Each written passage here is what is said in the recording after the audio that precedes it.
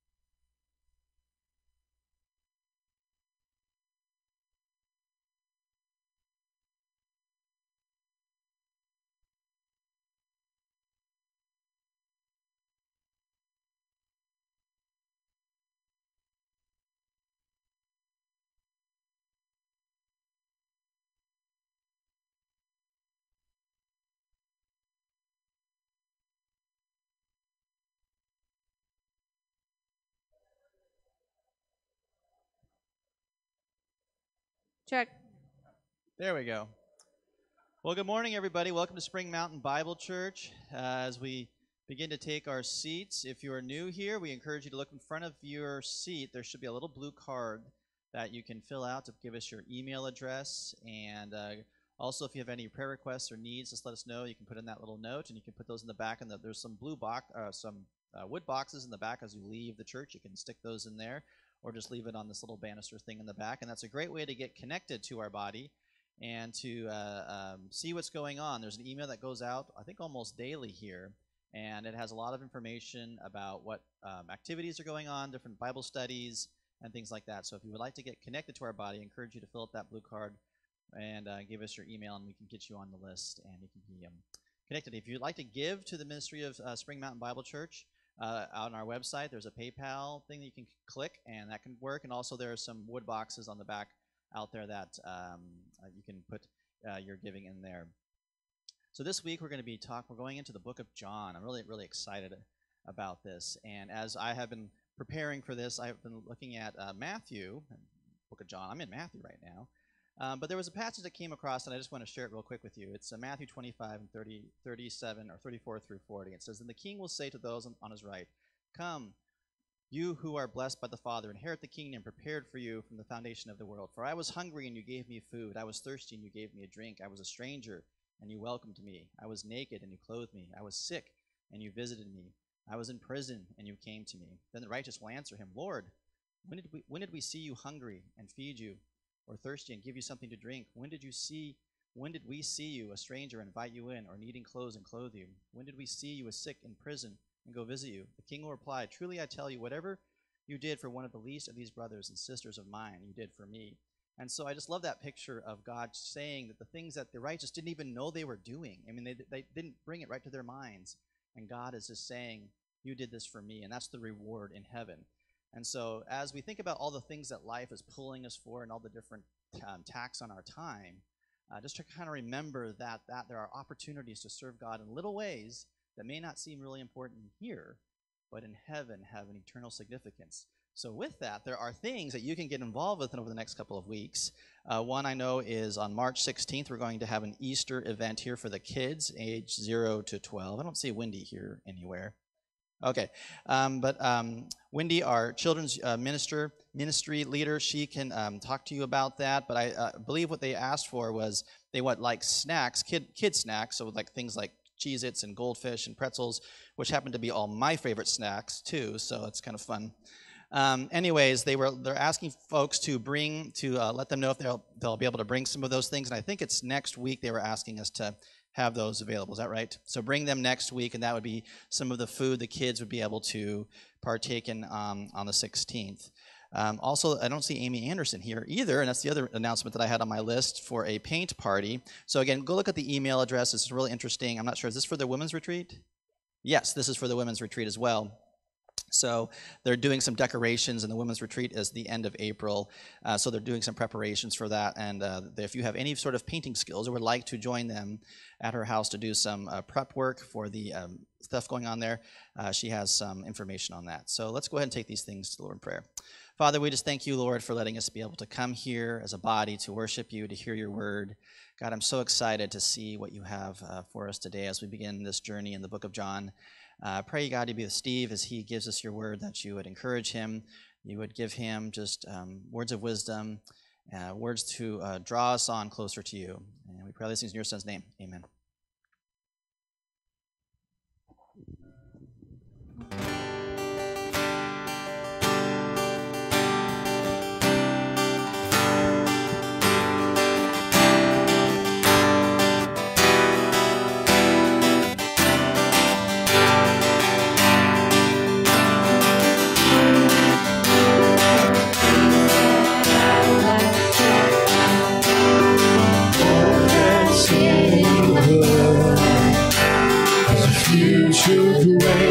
It's mine today that Jesus Christ has won.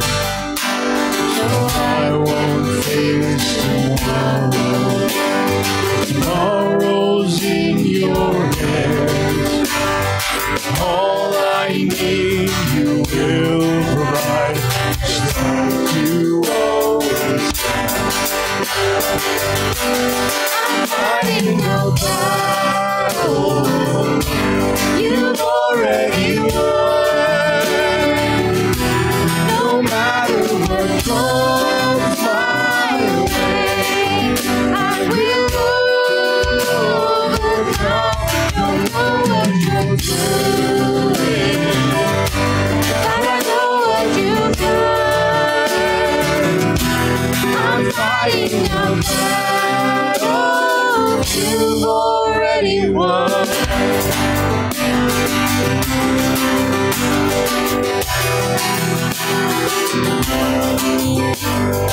Mercy in the way, manifold today. When it's gone, I know you are not. You are my hope and strength. The sea is raging, your spirit is my help. Fix my eyes on Jesus Christ. I'll say that it is well. I know that it is fighting a battle you've already won. No matter what comes my way,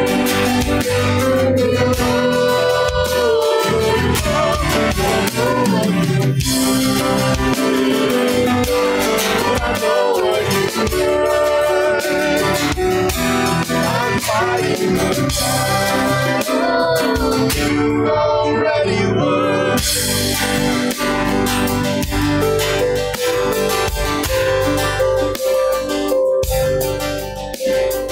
You know how the story ends. Will be with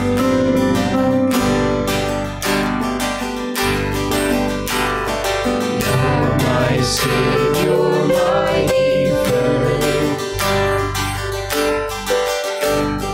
Oh Lord, fearing that for death.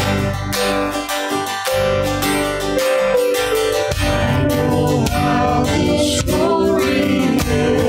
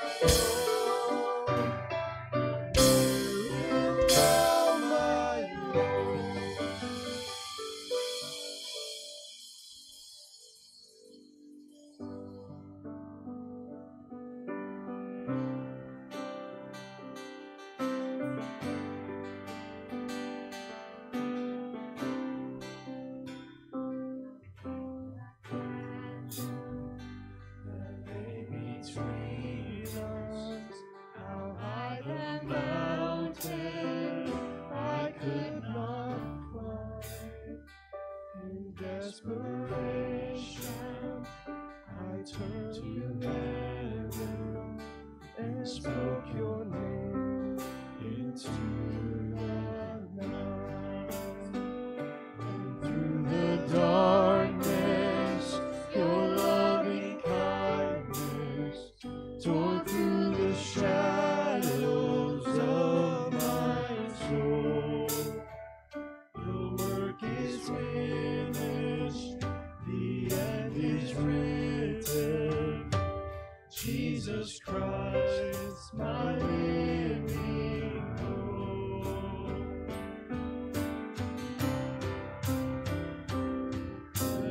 Imagine so great a mercy. What heart could fathom such boundless grace? The God of ages stepped down from glory to wear my sin and bear my shame. Cross has spoken, I am forgiven. The King of Kings calls me his own. Beautiful Savior, I'm yours forever. Jesus Christ, my living hope. Hallelujah, praise the one who set me free. Hallelujah, death has lost its grip on me. You have broken every chain. There's salvation in your name. Jesus Christ, my living hope.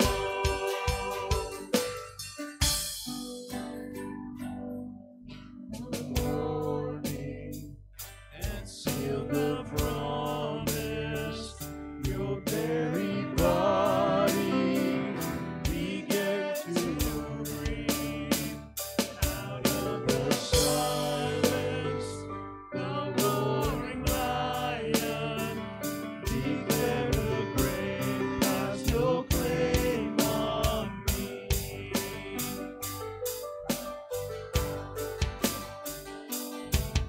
The morning has sealed the promise. Your very body began to breathe. Out of the silence, the roaring lion declared the grave has no claim on me. Jesus, yours is the victory.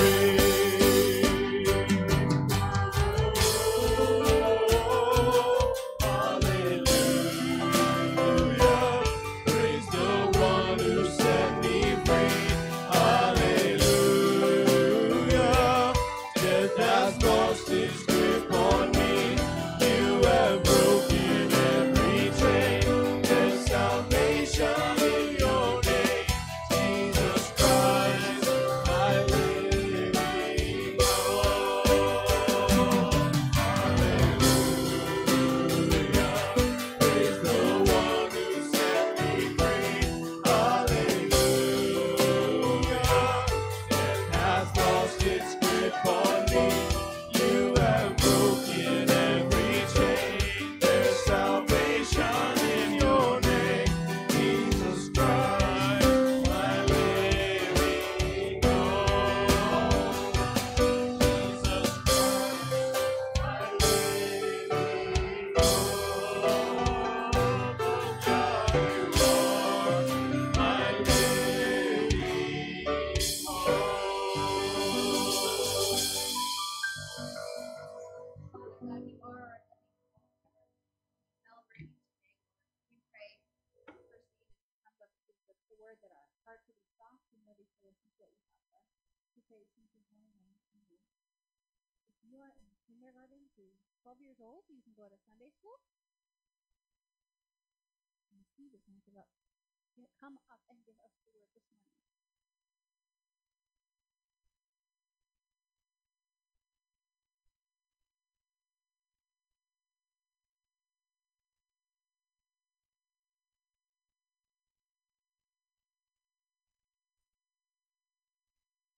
Good morning.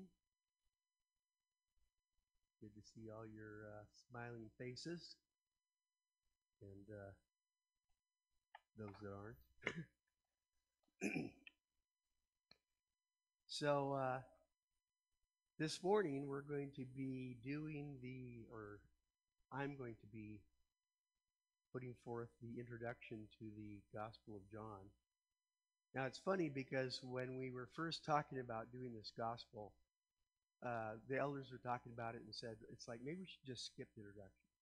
We should just go right into the the book itself, because introductions can be so boring, and it's like you kind of lose your momentum before you even get started. And I was totally on board with that. But then I started reading in preparation for this preaching series, and the more I read, it's like, wow, there's so many cool things about John. And if we just preach through it, no one's going to even be aware of these things. So maybe it'll still be boring, but it was exciting for me. So there you have it. I'm going to give this a shot this morning. Keep it simple, stupid. So that's our series, That You Might Believe, a journey through the Gospel of John. And I don't know how this is even going to work, frankly. Let me put this up there.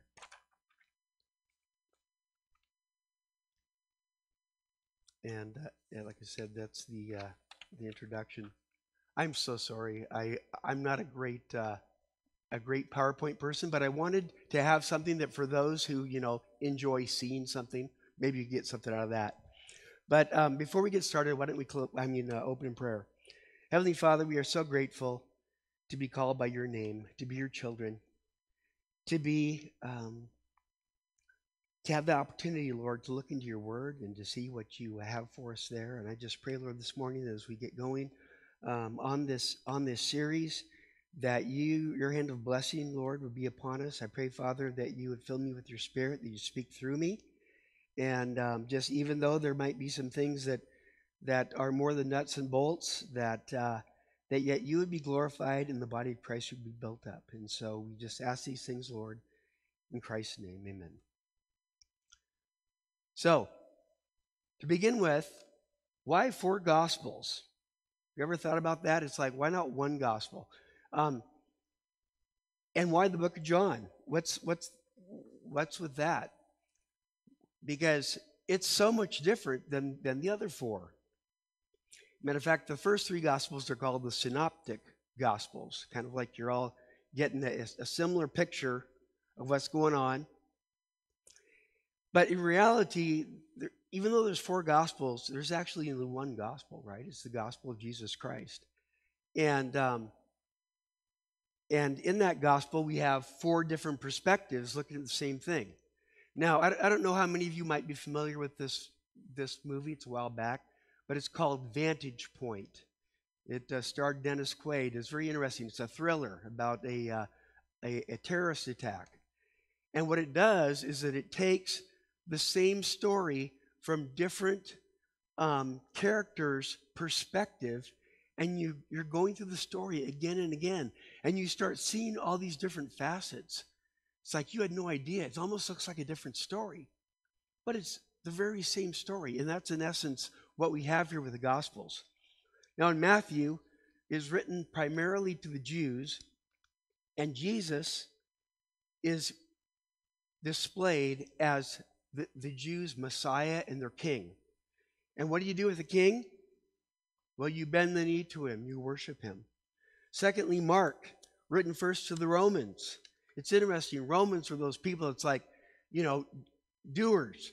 Get her done. Get her done. I mean, discipline, et cetera, et cetera. Well, in this book, the word immediately, euthus, is used 41 times. It's like, 3 times more than the other Gospels put together. And so you have this, Jesus is getting it done. He's going from place to place. Immediately he does this, immediately he does that. And here Jesus is depicted as the servant, and we're called to follow him. And in Luke, which is written to the common Greeks, Jesus is is displayed as the perfect man, the Son of Man, and we're called to imitate him. And then lastly, John, written to the Hellenistic Jews of the diaspora, those that had been taken into captivity and then been spread out through Asia Minor, and also to all those who received him, as it says in John chapter 1, verse 12. So not just them, but us as well, even in this day and age. And there Jesus is displayed as fully God, but in human flesh. And what are we supposed to do? We're called to believe in him. Now, I like what Clement of Alexandria, he's one of the early church fathers, had to say. He said, last of all, John, perceiving that the external facts had been made plain in the gospel, that is the three synoptics, being urged by his friends and inspired by the Spirit, composed a spiritual gospel. Now, I don't want you to get the wrong idea here. I think these days you hear of a spiritual gospel. That kind of maybe implies like a made-up gospel, right? It's like lots of imagery, allegory. It's not really true, but it gets a point across. It's got a good point to it. That's not what he's saying at all. He's referring to the spiritual gospel. Again, it's because it's so unique. It has this theological depth to it that you don't see in the others. Every one of those gospels has a beautiful picture of Christ, and we see so much going on. But here, there's something different. We see the inner workings of the Lord Jesus Christ and of the eternal Godhead. There's a heavenly perspective to the Gospel of John in a special way that's not seen elsewhere. Now, as we move on, there's some basic questions that you might be curious about. First of all, who is it that wrote the book? Well, I've already told you it's John, right? Obvious.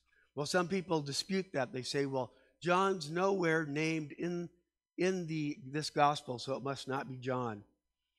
But no, it's John. It'd be no different than to be reading a novel by John Grisham or James Michener or someone like that, and you see their name on the front, the title page, if you will, or the cover of the book, and then you open up the story and you're reading. You don't find their name anywhere in the story.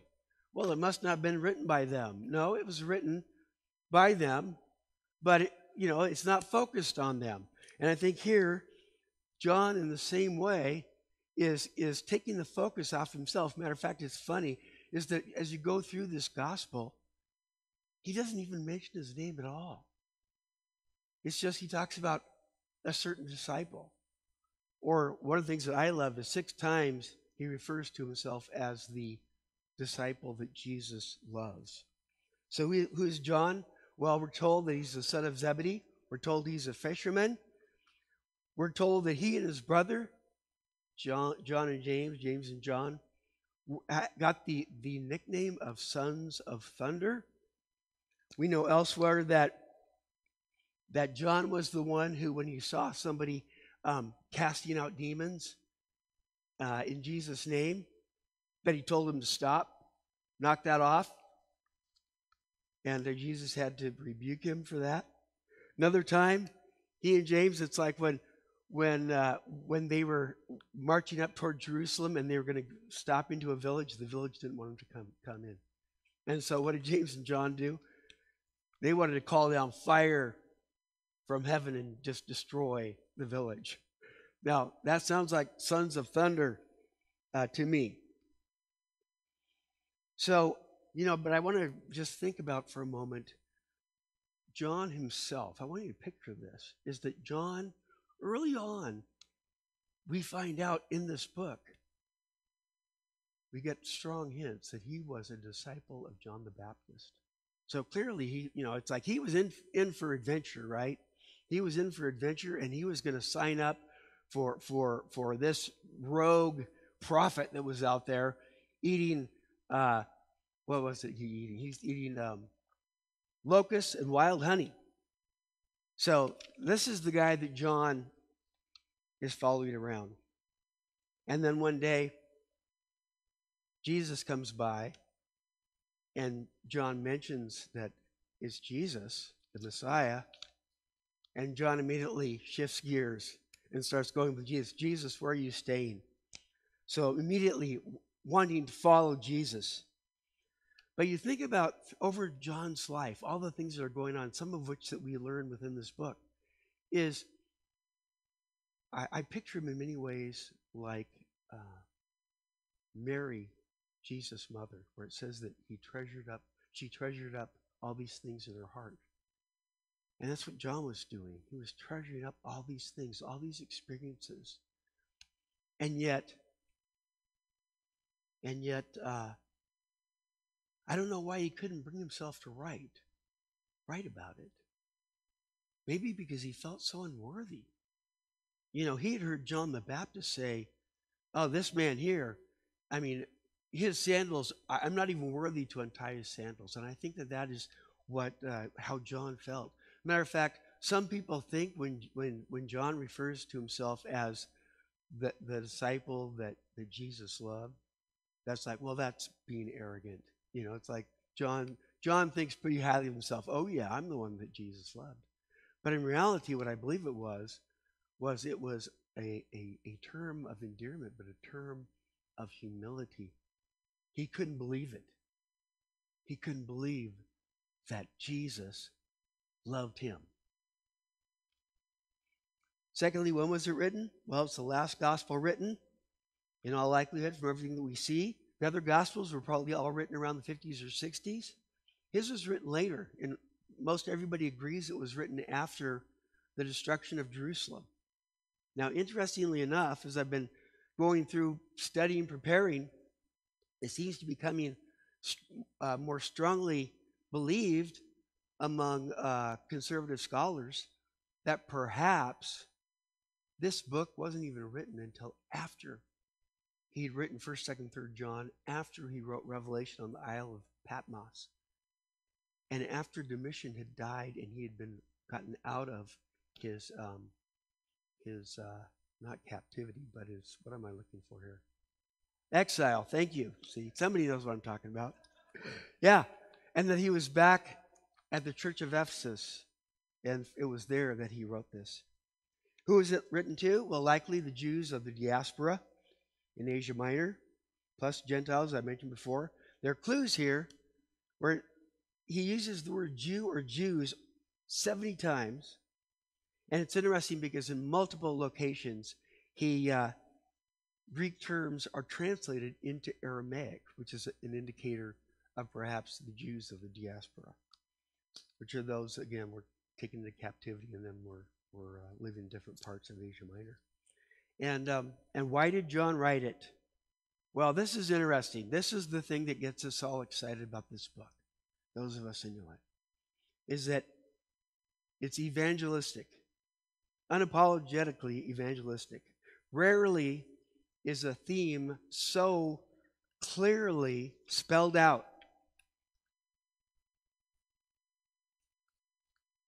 John 20, 30 and 31, we read these words.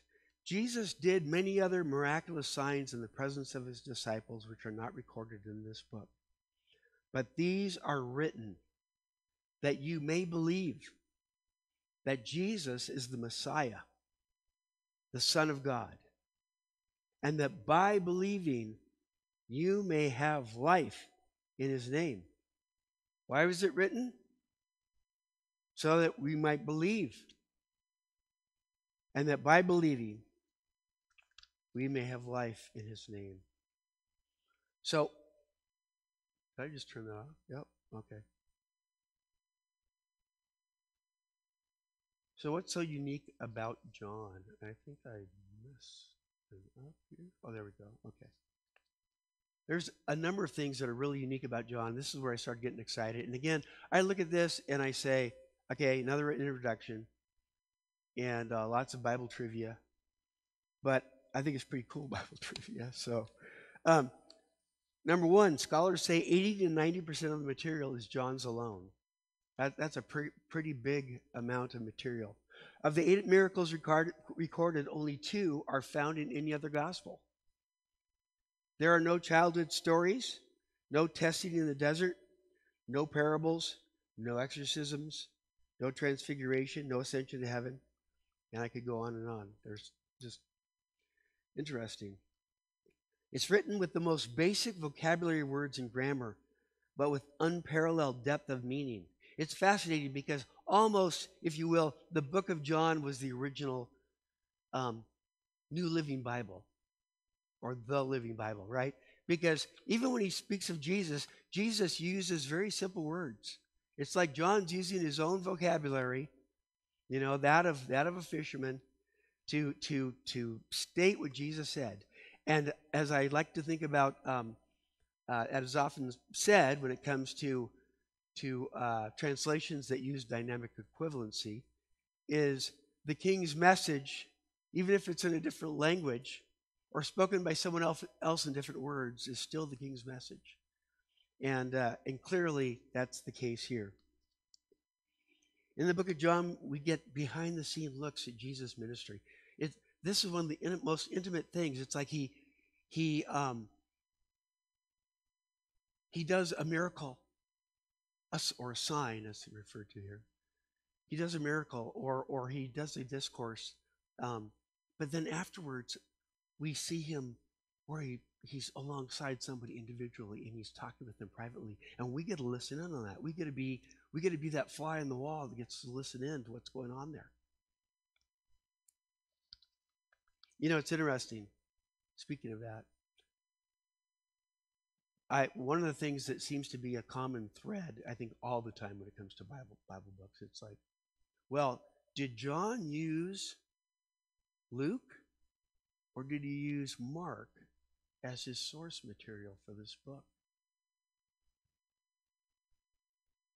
Well, I would say neither.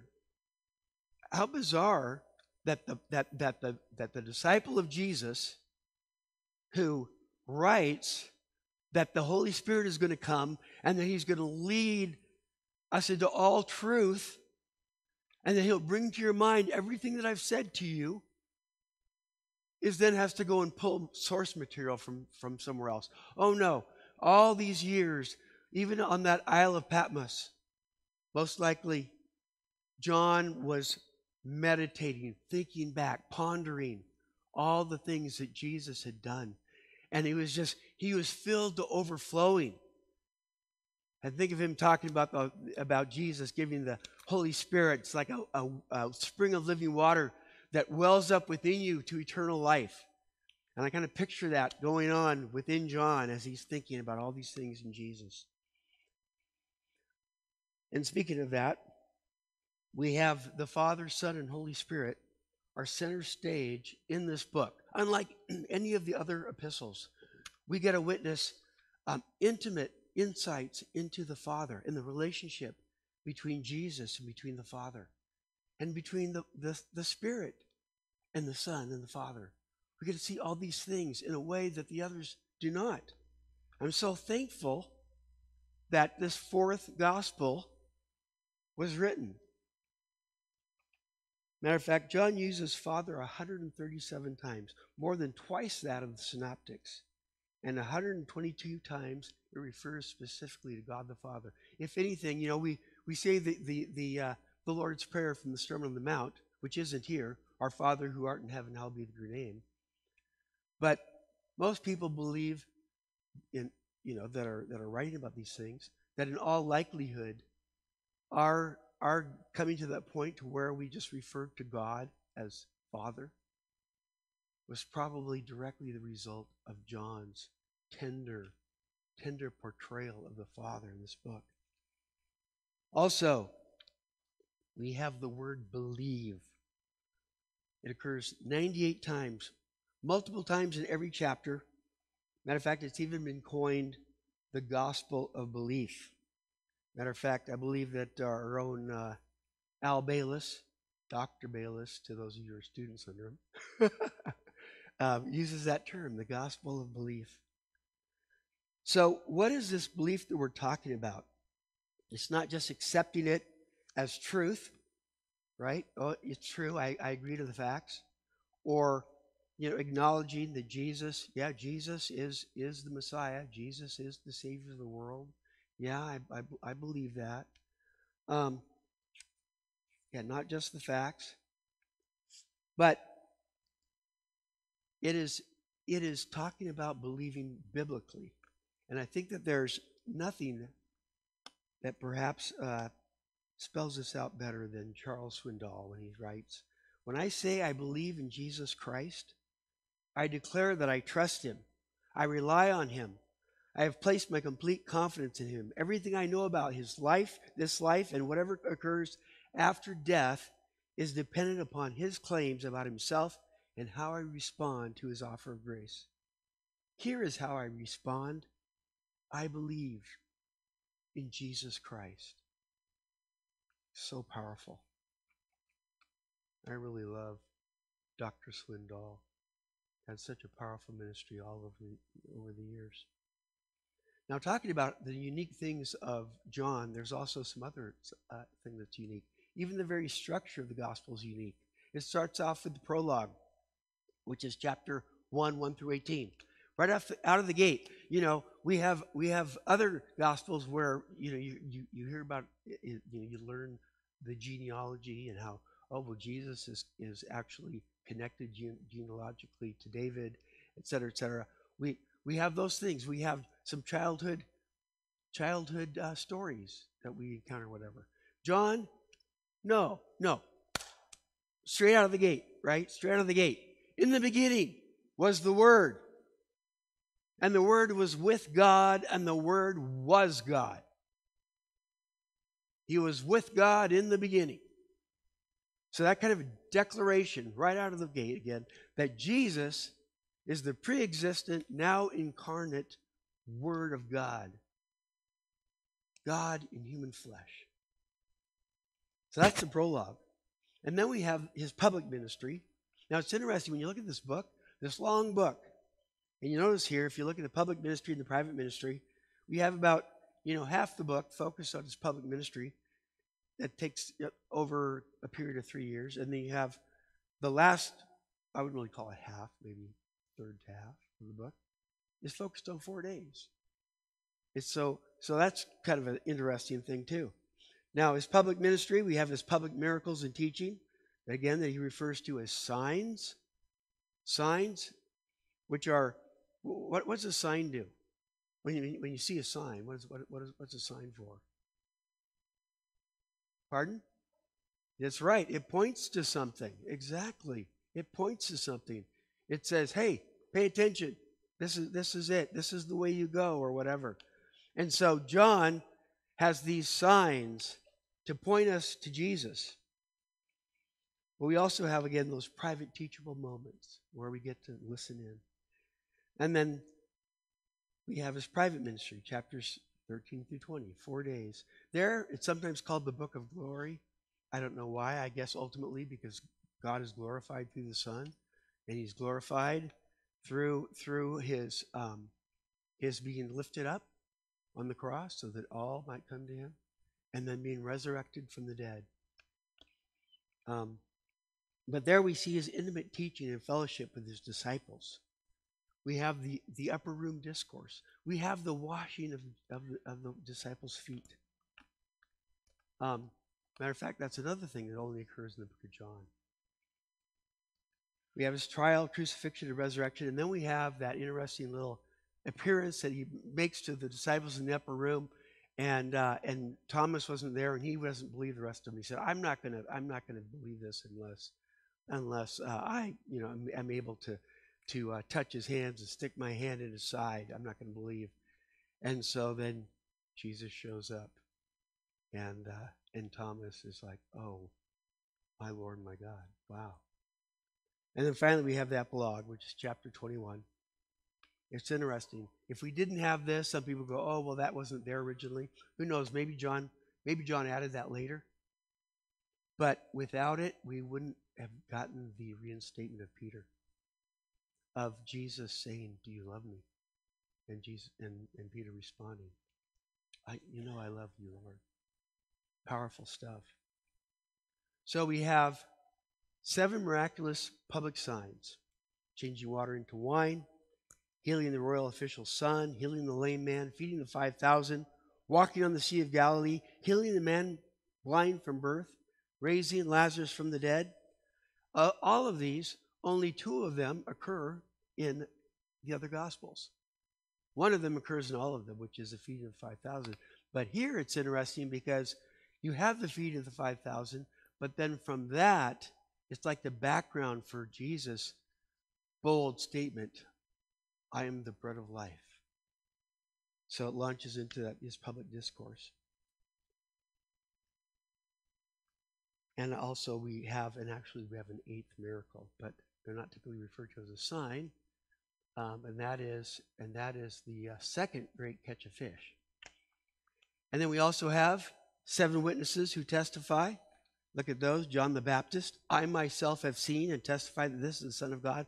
All of these, the intent of all of these is to get us to realize this is evidence. These are signs. All of them are pointing to Jesus Christ as the Messiah, as the Son of God. And to get us to put our faith in Him.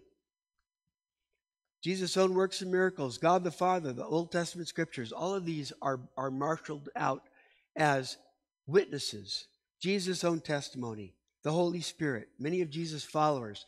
Matter of fact, I do this again. I don't know if I'll keep bumping that. Matter of fact, listen to these.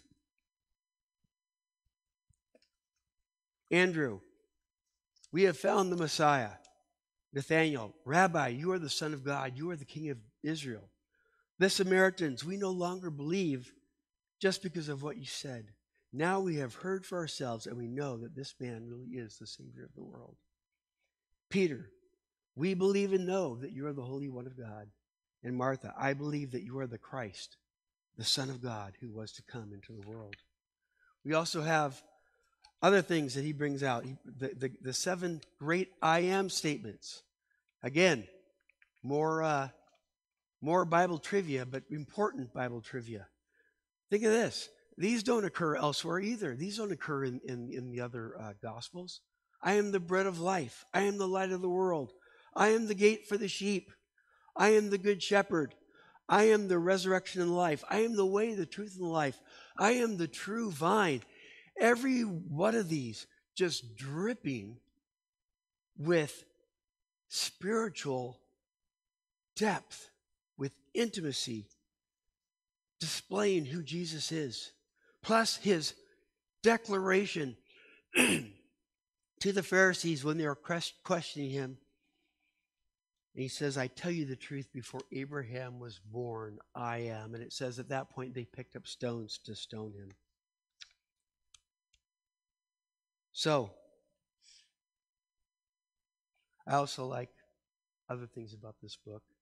This is where maybe, the preacher in me starts coming out. But I love there are questions that are asked in this book. One of them is for the man that's at the pool of Bethesda. He's been lame for 38 years. And Jesus comes up to him and he says, why aren't you healed? Why haven't you gotten, what's going on? And the man says, well, there's no one to help me in the pool. And then Jesus asks this very direct question. He says, do you want to get well? Do you want to get well? Now that has implications for us too. Maybe we have an impediment in our life. Maybe we have something that's going on within our own lives that in reality is hindering us from being all that God desires for us to be. And that question Jesus asked us, do you want to get well? Or how about the disciples' question about the blind man? Who sinned? Right? The man born blind from birth. Who sinned, this man or his parents? That was a common belief back then, common belief today. And Jesus said neither. But this was so that God might be glorified in his life. As we're embarking on this journey into the book of John,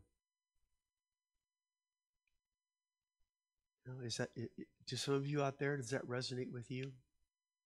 Perhaps you feel like life is not a bowl of cherries for you. You weren't born with a silver spoon in your mouth. And maybe you have some serious hindrances in your life. And maybe they've dogged you your entire life. And yet, and you're wrestling with, it's like, was it me? Was it something that I've done? Well, we do have to examine ourselves.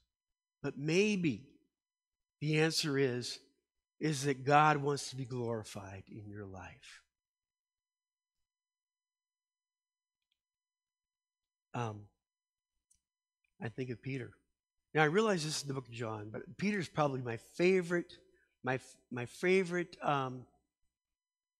character in the Gospels in general, and certainly in this book, because he's always gung ho. He's always ready to step in and do what needs to be done, and just passionate. But it's interesting because after following Jesus and coming to that conviction that he was the Messiah, the Son of God, we have this setting in which Jesus is proclaiming himself to be the bread of life. But as he goes on, his discourse takes a turn in a direction that is not socially acceptable.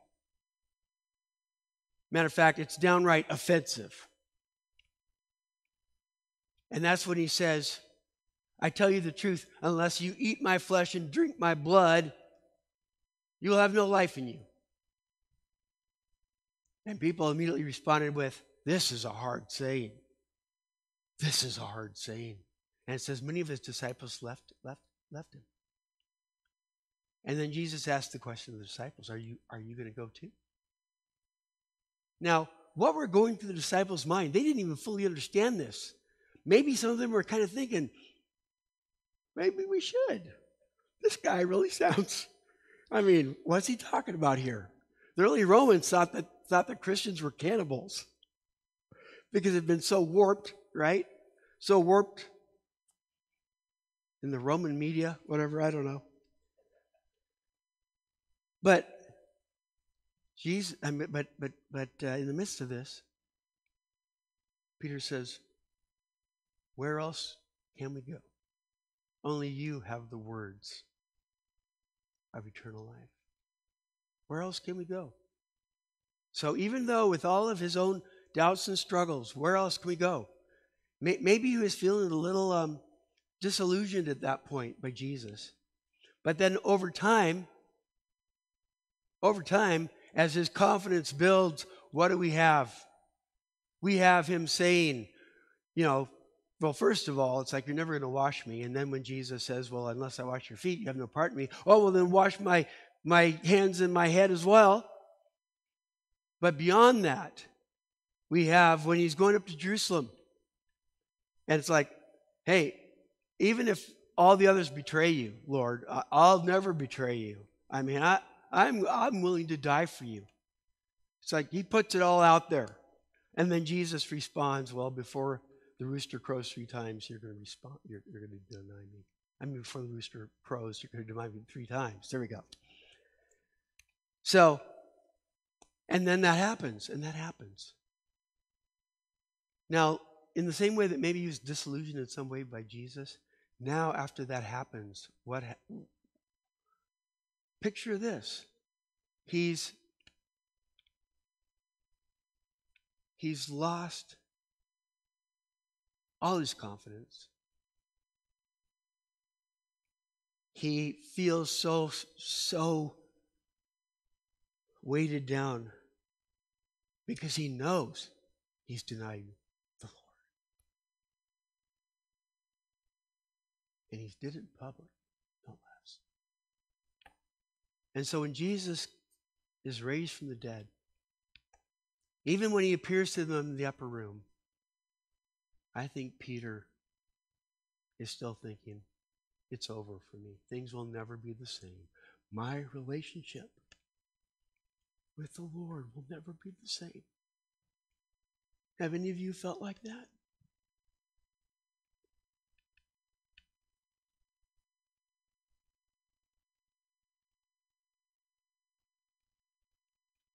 to the point to where it's like maybe the Lord's called you to something, I don't know. And you say, what's the point? Maybe it's the mission field. Maybe it's preaching. Maybe it's a particular, whatever it might be that he's called you to. And just in general, to your Christian life, being the head of your family and raising up your family to love the Lord. And it's like, what's the point? I'm sure Jesus is done with me. It'll never be the same. I mean, even if we're on talking terms, we're never going to be best buds again. And so what does Peter do? Even after being Jesus appearing to them in the upper room, he says to the other disciples, let's go fishing. Let's go fishing. I think that's very significant. Because remember, he was originally called from fishing. And as a matter of fact, we learn from the other Gospels that the great catch of fish, the first great catch of fish, was when he was called to follow the Lord. And so they're out there fishing, and they fish all night, and they don't get anything. And then there's this man on the shore, and he says, hey, you caught any fish? Nope, it's been, a bummer of a night. Well, hey, throw your nets on the other side of the boat. And they have a net full of fish that they can barely haul in. And John seems to be the sharp one in the group. He's also the fastest runner we know because he got to the tomb, inside the tomb first. There seems to be a little bit of competitiveness there. But anyway, he says, it's the Lord. And immediately Peter jumps off the boat and swims to shore. And then it's during that time where Jesus, again, 3 times, in the same way that he denied him 3 times, he asks him, do you love me? Do you love me? Do you love me? And he reinstates them. Now that is something, too, that maybe there's someone here that will be able to take that message to heart. That Jesus is always there.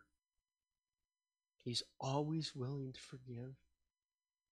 Nothing says that better than the woman at the well or the woman taken in adultery. Neither do I condemn you. Go and sin no more.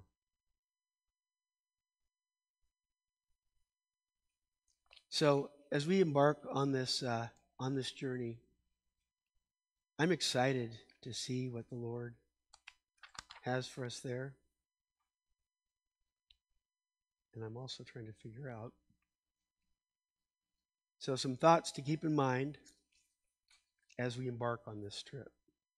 I think of my wife Nancy when we went to Disneyland and Universal Studios. She was kind of like our in-house travel guide.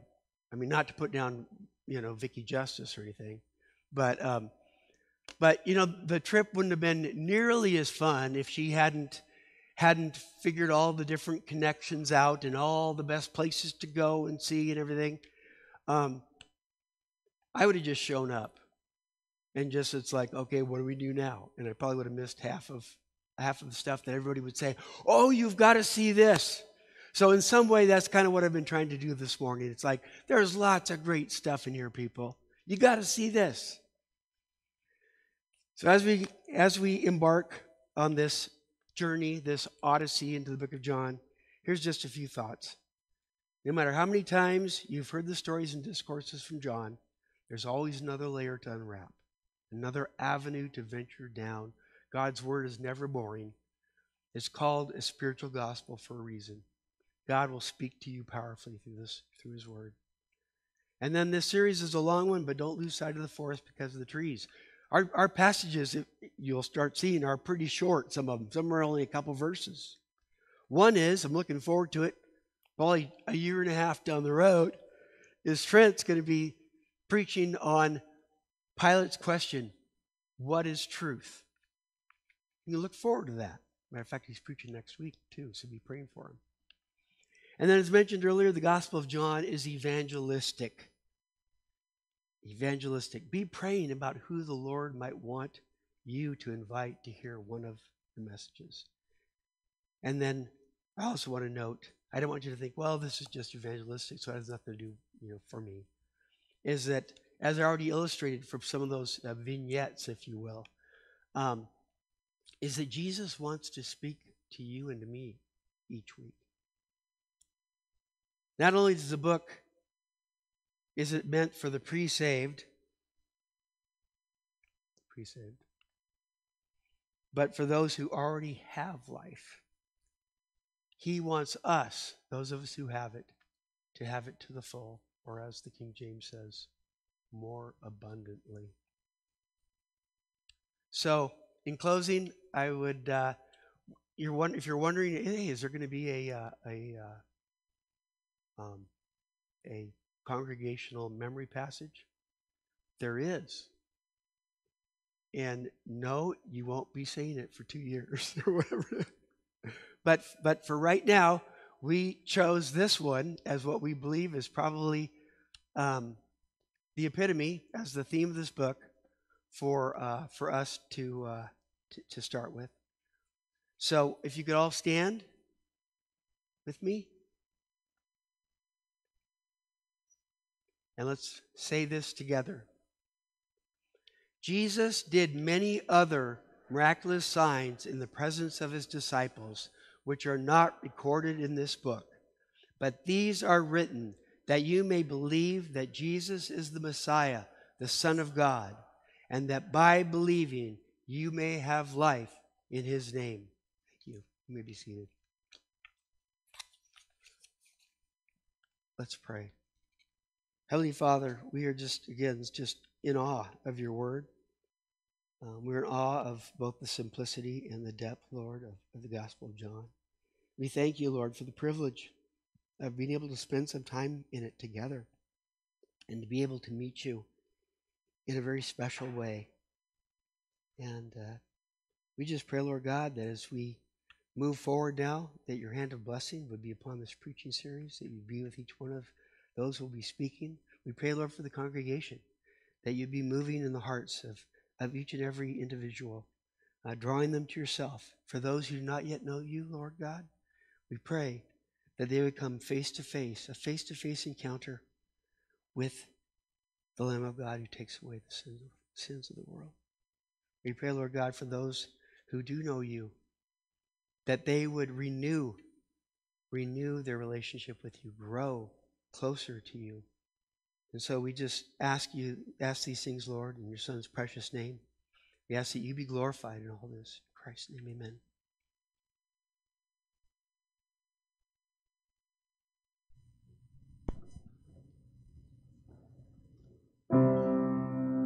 One of the things that I really love about the book of Luke, and Steve said that John calls himself the disciple that Jesus loved. And I think it really represents that intimacy that he has with the Father, that he has with Jesus, their close-knit relationship that they have. And every Sunday when we come back, we get to kind of reflect on our life and how we did and our intimacy with the Lord. And so this song is really just a reflection song to look at your life and say, how am I doing with my intimacy with the Lord this morning?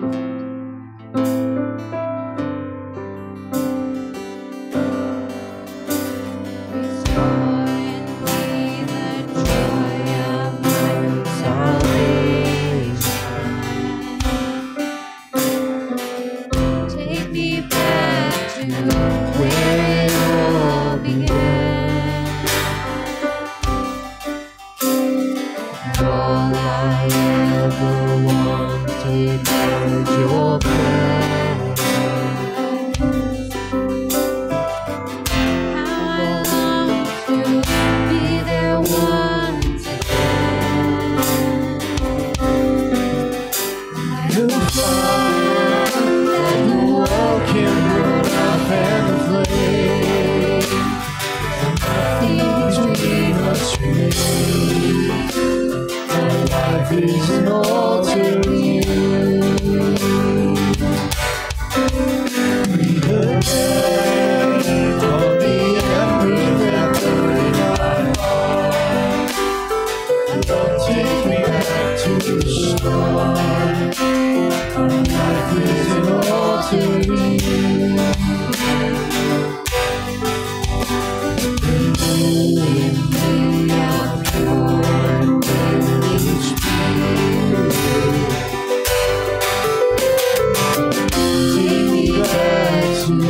where it all began. For it all became so wonderful. I long to be there once again.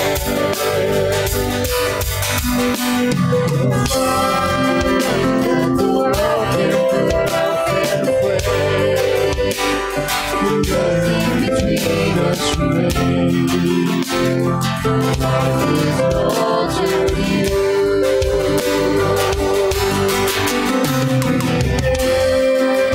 On the embers that burn my heart, take it back to the start.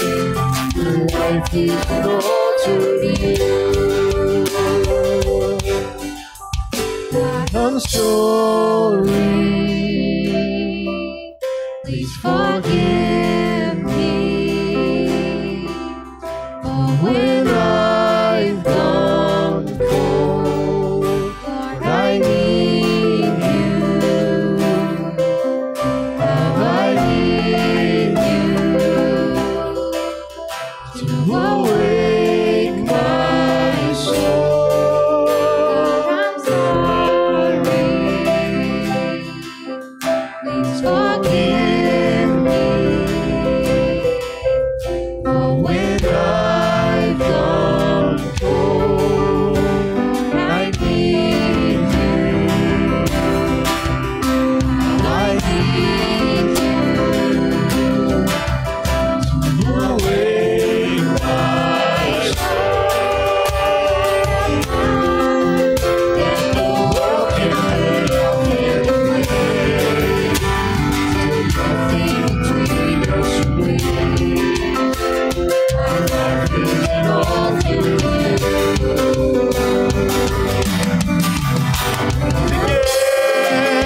On the embers that burn my heart, I'll take you back to the start.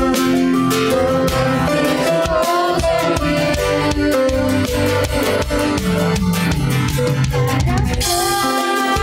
that the world can burn and play, till nothing between us remains.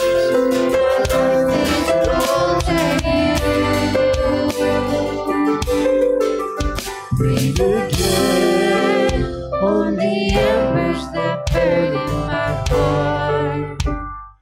I'll take him back to the start. My life is an altar to you.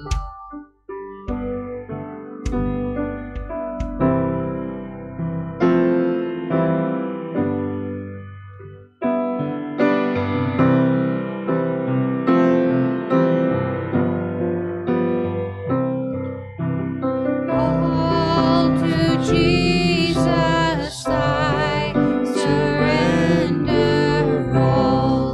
To him I freely give. I will ever love and trust him in his presence daily live. I surrender all. I surrender all.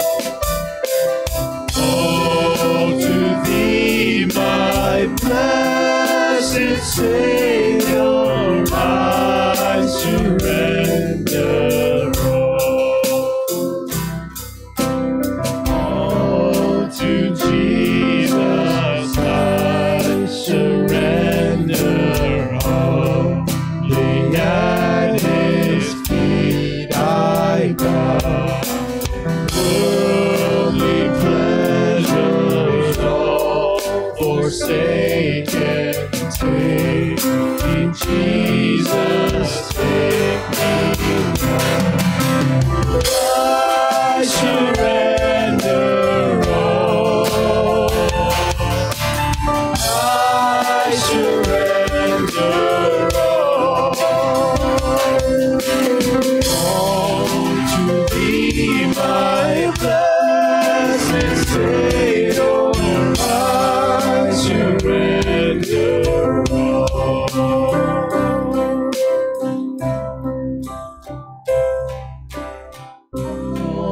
to Jesus I surrender. Make me Savior, holy God.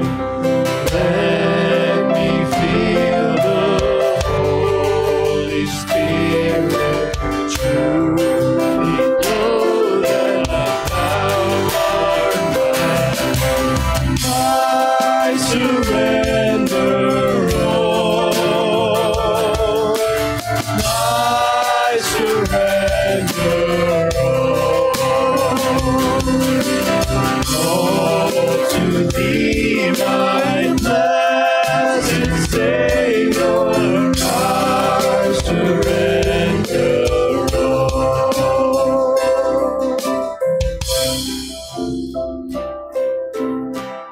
All to Jesus I surrender, Lord. I give myself to thee. Fill me with thy love and power, and thy blessings on me. I surrender all. I surrender all to thee, my blessed Savior. I surrender all. To Jesus I surrender now. I feel the sacred flame. Oh, the joy of full salvation. Glory, glory to his name. I surrender all. I surrender all to thee, my blessed Savior. I surrender all.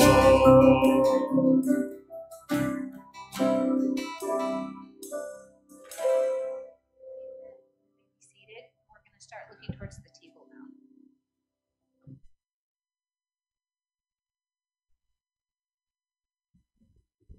Quick little announcement. Barb just told me also that there's not going to be ladies' Bible study for the next 2 weeks. Is that correct? Because Barb will be out of town. So thank you, Steve and worship team. I'm really excited about the book of John, too. It's just got some really cool verses in it.